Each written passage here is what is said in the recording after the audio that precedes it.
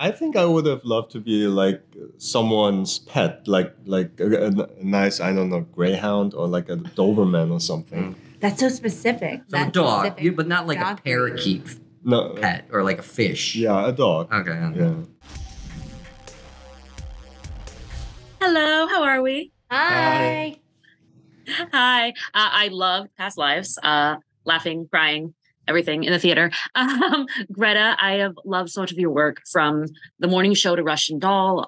But Past Lives, I feel like, is one of the few things where you really get to delve into this character, all of her ambitions, dreams, goals. What did you relate to most about Nora? In a lot of respects, she's just a normal woman. She's maybe the most normal of all the women that I've gotten to play. I mean, I love playing characters and existing in different genres, but in this space where it was much more tonally, it's more naturalistic way of mode of performance. I just found that all really challenging, and it felt like a radical place to tell a story like this, where, you know, usually you have this woman at the center of this love triangle who's trying to choose a man to kind of fill in the gaps of her existence and lead her, carve out a path for her. And this was not that at all. And I'm really proud of what we accomplished together. As you should be. Theo, I really felt like the young adult version of Haesung seems so, like you seem so different. I almost was like, did they get another actor? Like, what's happening? So how did you connect with your younger self? Your hair. My hair was part of that. Wardrobe was part of that. A lot of CGI and makeup and a lot of post-production, I guess. No, that was all you. That was all acting, baby.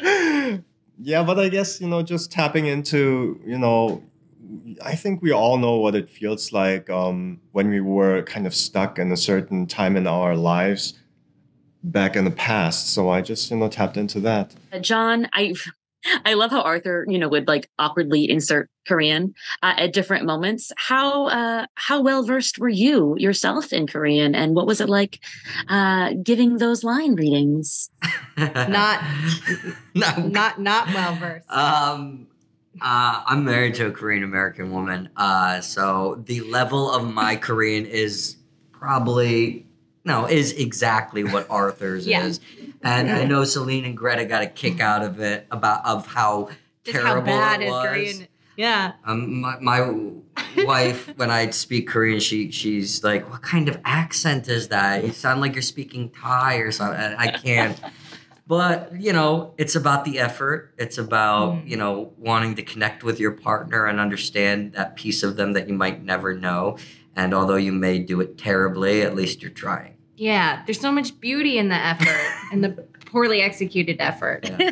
It is the thought that counts. Yeah.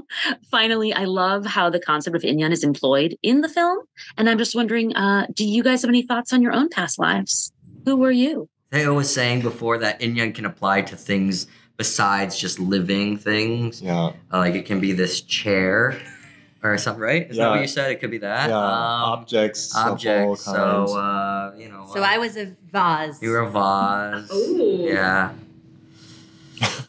Probably like a toilet brush. Something my like that. God. Yeah, What that about sounds you? right. I think I would have loved to be like someone's pet, like a nice, I don't know, greyhound or like a Doberman or something. That's so specific. So a That's dog, specific. but not like Dog a parakeet No, pet or like a fish. yeah, a dog. Okay. Yeah. Parakeets live for a long time, so I choose parakeet. I changed my mind. I'm a tortoise. They live longer. Right. You've had several. You went from toilet brush to tortoise. It's perfect. Well, you had many past lives. Exactly. Thank you guys. And also, Theo, I love you and love to hate you. So great job. Oh, thank Okay. you.